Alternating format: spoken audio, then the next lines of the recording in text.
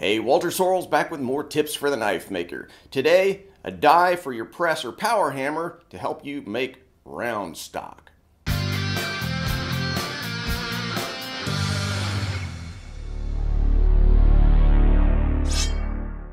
So if you've been watching my videos recently, you'll notice I've been demonstrating the making of a bunch of forge-related tools.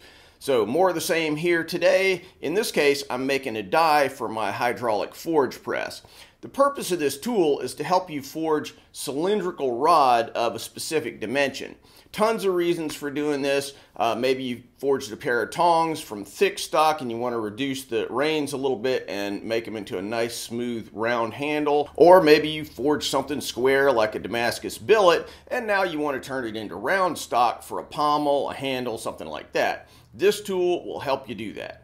Something similar can be made for both presses and power hammers, even for screw presses, treadle hammers, anything like that. My particular press uses dies that mount on 1x4 by 3/8 inch bases, like this flatting die set that came with the machine. So, to start with, I'll go ahead and chop the bases to the correct length from this big piece of stock. First, I'll descale the faces and make sure they mate together. I'll be using mild steel, technically A36 hot roll, for the die bodies. Now, if we were going to be using this in really heavy, frequent applications, I would definitely use high-speed steel, M4. But since this will just be used occasionally at best, I'm good with using mild steel.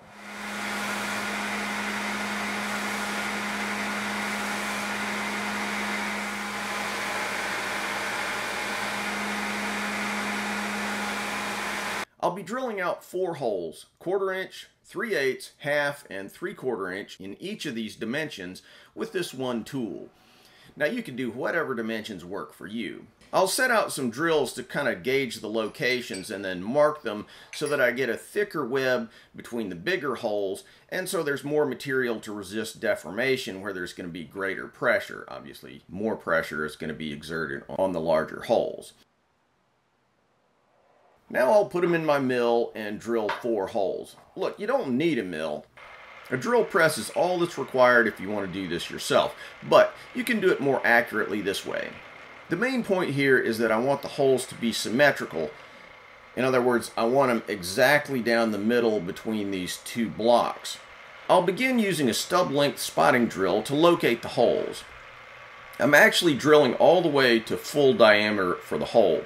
The reason I do this rather than just drilling a dimple to locate them is that in the next step I'll switch to a screw length drill and punch a 1/4 inch hole all the way through.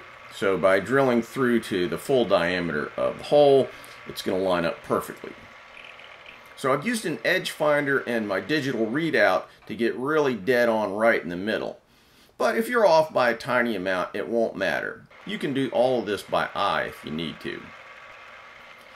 Once I've located the hole locations, I'll mark exactly where they are so that I can repeat the sequence of holes and not screw up. I'm writing them on the metal so you can see, but in real life I'm also writing them somewhere that can't get dissolved later on when I get all kinds of fluids on here. If you do this on a drill press, you'll just need to drill the sequence of holes on each hole, locking down your drill vise on the table and changing drills a gazillion times. But by using my DRO, I can skip that. Now the 1/4 inch hole's done. So I'll return to each hole in sequence and complete the hole with a drill for the final diameter. The reason I've drilled the 1/4 inch hole all the way through is that, especially with the fat diameter holes, you're putting a ton of drilling pressure on the tip of the drill, and they're just happier if they can do all the work with the outer sections of the drill. This is just a good general principle anytime you're drilling fairly large holes. You don't have to do it this way, but your drill bits will thank you. Now the key point in all this fussing around that I'm doing is that you want the holes to be nice and even from one side of the die to the other. If you just throw a drill in there and blast away, your drill will inevitably wander a little bit, in turn causing a hole that doesn't run true.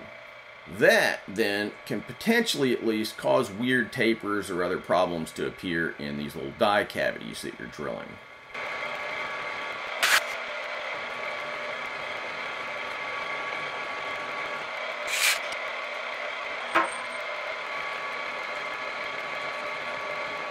And here's the final result. Now I'll put a chamfer on each of the edges of these cavities. If you don't, you'll bite into your stock and the die won't work out very well. In fact, after I tested these out, I made the chamfer even a little bigger than I originally did.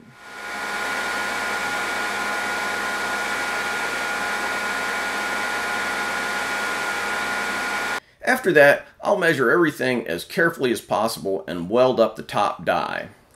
These dies are a lot finickier than most forged dies, so I want to make sure they're going to line up dead perfectly.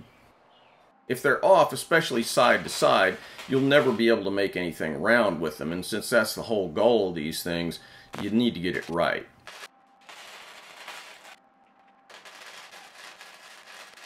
I'll also weld on a little flange that goes on the front to keep the dies seated correctly.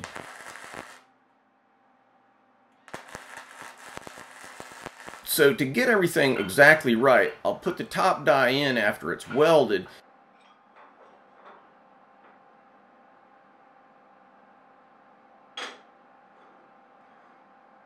then slowly lower it onto the bottom die. Now normally I don't care which is top and which is bottom, but in this case, for all the reasons I just explained, I want everything as repeatable as possible. So I'll get everything perfect, inserting a piece of 1/2-inch stock to just wiggle everything into the absolute perfect location. After that, I'll use Gorilla Tape to keep it in position. Then I'll take it back to the welding table, tack it, take it back to the press and give it a test run to make sure everything's right, and only then will I finalize the welds. Now if these were just flatting dies or drawing dies or something, none of this would be critical and I'd never in a million years go to all this trouble. But for this, it does need to be right. I'll also clean them up on the belt grinder to get rid of some of the excess weld material and some of the weld spatter. And that's it. Let's test it out. A quick note here, these are not really reducing dies. The stock has to be pretty close to the intended size. You can't just jam a piece of 5/8 inch stock into a 1/4 inch cavity and pump out a 1/4 inch rod. Ain't gonna work. It's more of a cosmetic tool for sort of prettying up stock that's close to the right size, but not exactly the right shape that you want.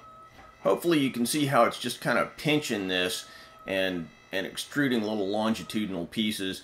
Eventually you could kind of screw around and get this to work out right, but it's not an ideal way to do it. You do better to actually draw it out separately on a die that's intended for drawing and then just sort of pretty it up in these little rounding cavities. So on that subject, if you were making one that you knew was going to get a lot of use, let's say you make a lot of tongs and you wanted to reduce the range of those tongs from 1/2 inch stock down to 3/8 of an inch, you might want to have a split die where on one side you would have a flatting die or maybe even a drawing die, and then the other side you just got that one channel that'll be used for a particular dimension. That way you could draw on one side and then you could move it over to the rounding side, and you don't have to swap out dies when you're doing it. Or if you wanted to use these primarily as reducing dies, then you could put sort of a conical section in the front and then basically feed your stock back into it so that it's slowly squashing it down to the final shape. Alright guys, I'll probably have a few more forge tools coming up soon. Then it's back to a regular diet of straight knife related videos. See you soon.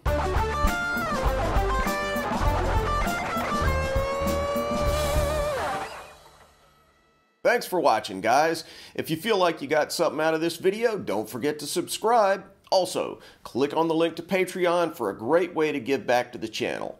Plus, check me out on Instagram, Facebook, Twitter. Links in the description.